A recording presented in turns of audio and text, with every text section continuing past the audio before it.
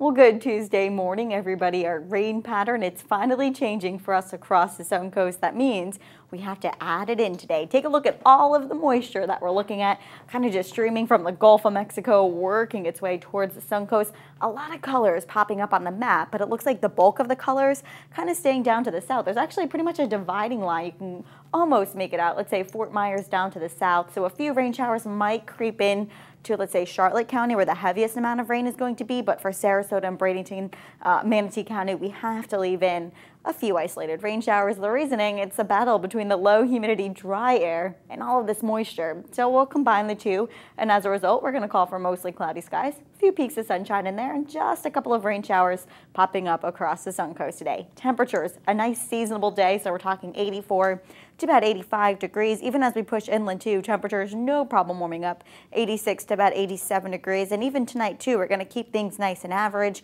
62 to about 67 degrees for you.